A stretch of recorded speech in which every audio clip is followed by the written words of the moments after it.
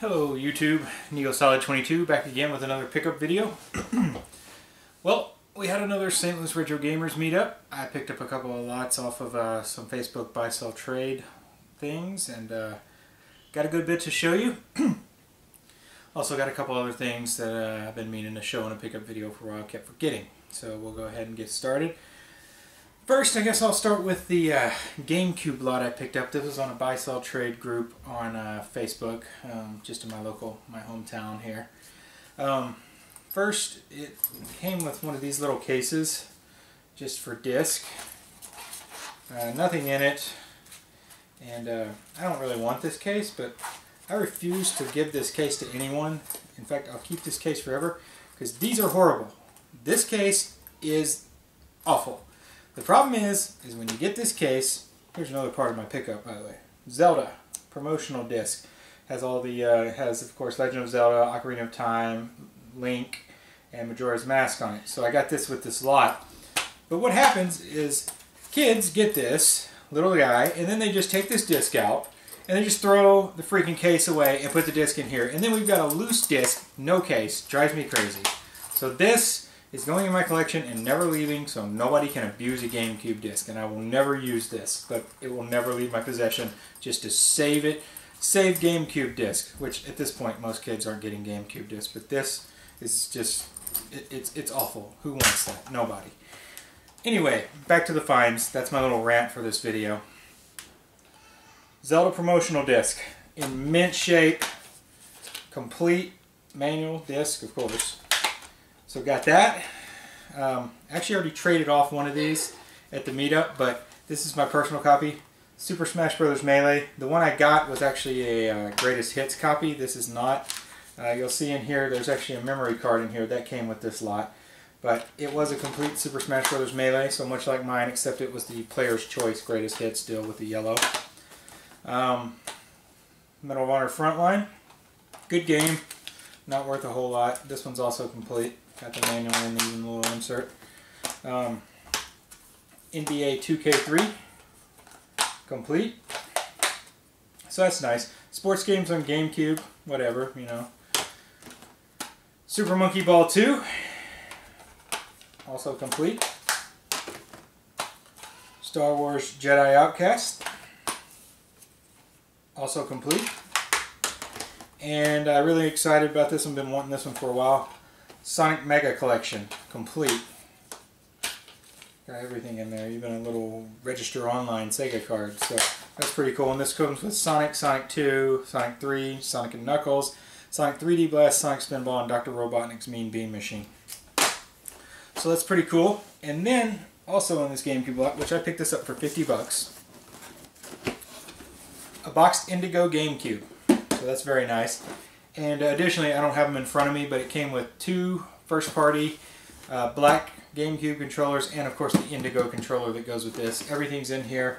Power cable, AV cable, and the controllers actually laying on my couch over there. But anyway, this was a great deal. I really appreciate it. I've been wanting a box for my GameCube for a while, so now I've got two GameCubes, one boxed, one not.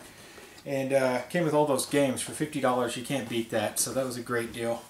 Then another buy-sell trade deal that I picked up today came with this beautiful pink case. Anyway, I gave $40 for this. A green DSi, and it came with 27 games, a charger, and 5 styluses, and this awesome pink bag.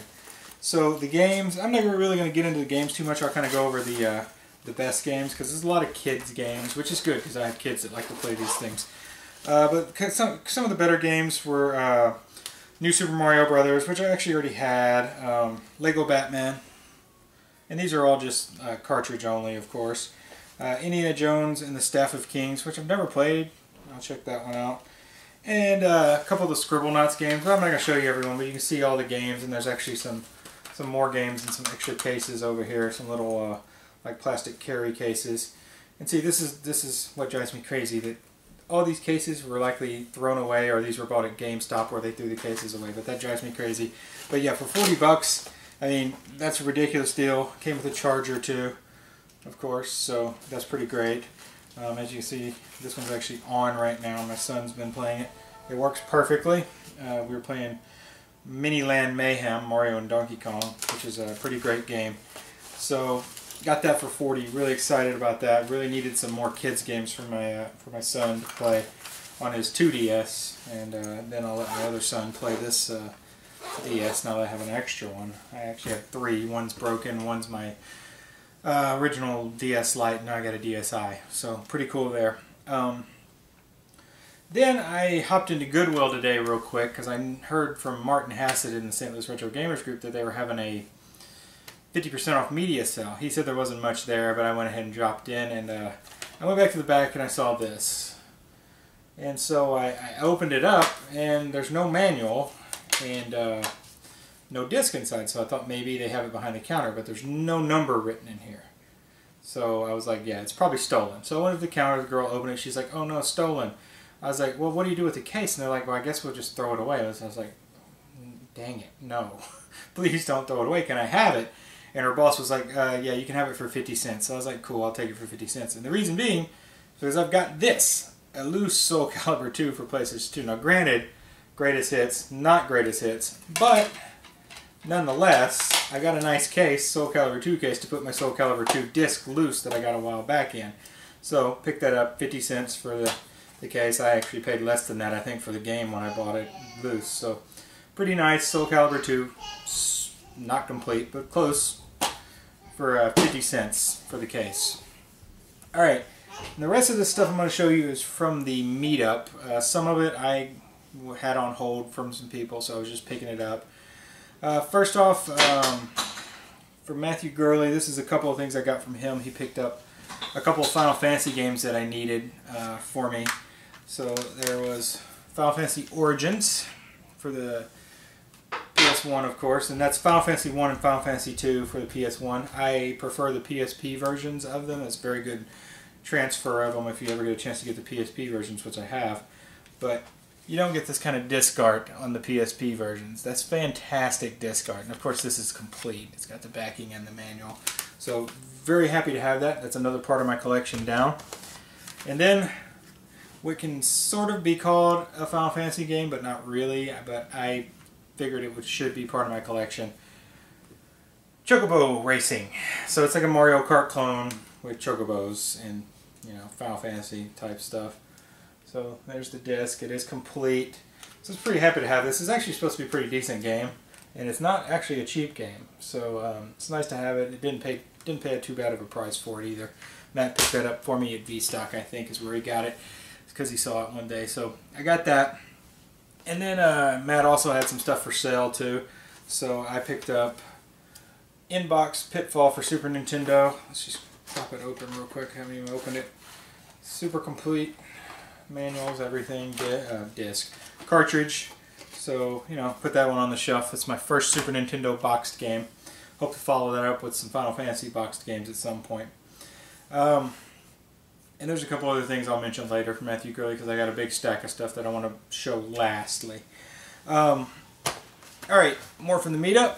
Alexander Souza, we had it at his place, and he had gotten a bunch of box games to see if he wanted to replace any of his fantastic box collection with any of these boxes. Well, he said they were all for sale, so because his boxes were pretty good. So I picked up some boxed NES games.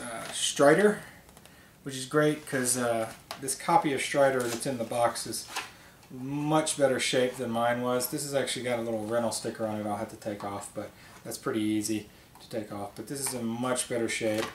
Just box only, no manual, but I can live with that, no big deal there.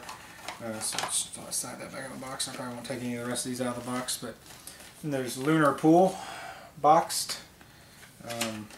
Again, just the box, no manual, but you know, not bad there. This one I was excited about. I actually had a copy of this, and I traded it off at the meet because I got this copy, Godzilla, Monster of Monsters. Pretty cool, cool box. Like I said, another one, just a box, of course, with the game. So I got that, and traded off my other copy. I've actually got a copy of Strider too, but it's in really bad shape, like I said, so I didn't get that traded off. But then Captain Skyhawk, which is missing the insert, but the game's in good condition. The box is in pretty poor shape, but I'll get some kind of something to put it in to make it better, but Captain Skyhawk boxed. So kind of working my way into boxed NES games. I didn't used to grab them because they're too pricey, but that was a really good deal Alex gave me on those. So I grabbed those, you know, no big deal there. This was a V-Stock pickup actually real quick. Mega Man 8, 10th anniversary edition. Really no difference, but didn't have Mega Man 8, so check that out. Got that at V-Stock for 10 bucks. Pretty cool. Some more from Alex. I traded him that Super Smash Bros. Melee that I got with that GameCube lot, and for some PS2 games. I've been looking at some of his PS2 games for a while. He had a big box of them, so I went through them and grabbed some to kind of make up for the value. So what I got? RPG Maker 3, which I'm really looking forward to checking out. Not complete, but the disc is in good shape. A couple more for the Final Fantasy collection. These are the online entries. 2 of the Final Fantasy 11 expansion packs for the PS2.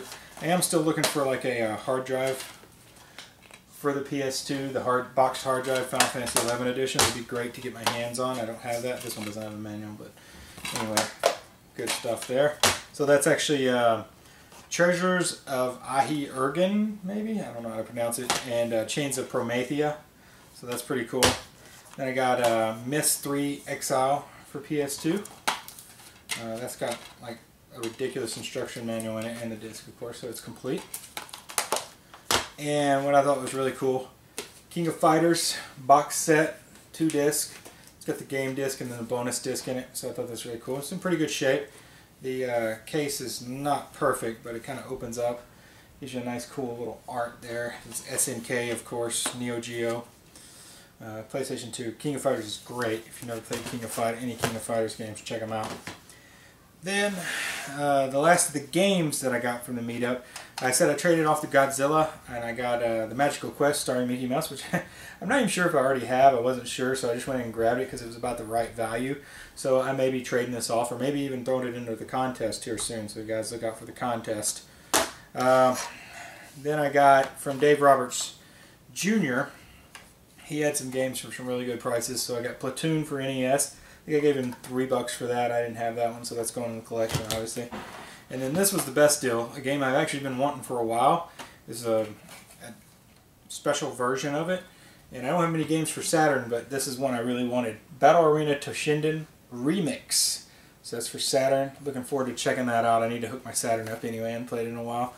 Complete. If I can get the case open. These cases are so scary to open, in my opinion, because they're so fragile. But yeah, so that's a fantastic deal right there. And then finally, I have gotten a game I've been looking for forever. It was my White Whale, my Moby-Dick, of course. Couldn't find it, been hunting it for a long time, wanted to get it for a good price. I got it for a price that I didn't feel bad about paying. Brandon Haddox actually picked it up for me, and he picked up some more stuff for me too. I'm going to show you in a second. Final Fantasy 3, finally, for the Super Nintendo. Finally got my hands on this. It was the biggest part of my collection that I was missing from my Final Fantasy collection. So I'm super excited to have this. Super excited to actually play it on its original system, which I never have played it on the Super NES, so I'm definitely going to do that. Label's not in perfect shape or anything. That's why I got it for a pretty decent price. Back's peeling a little bit, but there's a little peeling up here on top. But it goes right along with my Final Fantasy 2 on Super NES because it's about the same. So that's awesome that I got that. Alright, now I gotta get back here and get this other part of the finds here. Alright. So, you probably just heard me slamming books down. That's because I got a whole lot of strategy guides to show you. First off, Matthew Gurley. Got a couple of really cool strategy guides. First, Skyward Sword, which I haven't beaten this game because I thought it was one of the weakest Zeldas I've ever played. Didn't like it that much, but maybe I'll go back and play it with this strategy guide, which is in great shape. Excellent, excellent shape strategy guide. Pretty cool, Prima strategy guide. I've actually already got a strategy guide for this, but I don't have this version. I've got the hardcover version. So this is the Twilight Princess GameCube manual version. I've got the hardcover for this. This is the Premier Edition, and it's got awesome art on the back. So picked that up also from Matthew Gurley, in with that Pitfall and that other manual. So really happy to have that. Now this is what Brandon Haddox, more stuff Brandon Haddox had for me. He picked it up for me at Game Over. That's where he got the Final Fantasy 3 out in Union. So I'm going to go through these pretty quick. Some of them are in bad shape, but it's Final Fantasy manuals. So I've got Final Fantasy X2 manual. Got a little messing up on the spine there. There's a Final Fantasy 13 guide. Sorry, I said manual, I meant guide. So the guide for Final Fantasy 13, that one's actually in pretty good shape. Final Fantasy 13-2 guide, which is weird because it's actually about the same size, maybe even bigger than Final Fantasy 13 manual. So I guess the game was basically the same size, but these are pretty great, cool manuals to have. Then you got me, this one's in really rough shape, but I really liked it. I used to have this, I don't know what happened to it. Final Fantasy 7 strategy guide. As you can see, it's in kind of rough shape, but the inside looks really good. It's been well used, as it should have been, because whoever played Final Fantasy 7 had to play it multiple times probably. Another one that's in rough shape, and I didn't like this game all that much in the Final Fantasy, but it's okay. This one's in really bad shape. Final Fantasy 8 guide. Then one I really need to get back to playing. I've never beaten it. Final Fantasy 9 guide, also in a little rough shape. My second or third, well, it's my second favorite Final Fantasy game since the Super Nintendo, I suppose. Final Fantasy X guide, which I got on PS2. It's a great game. If you ever get a chance to play it and you haven't, do it.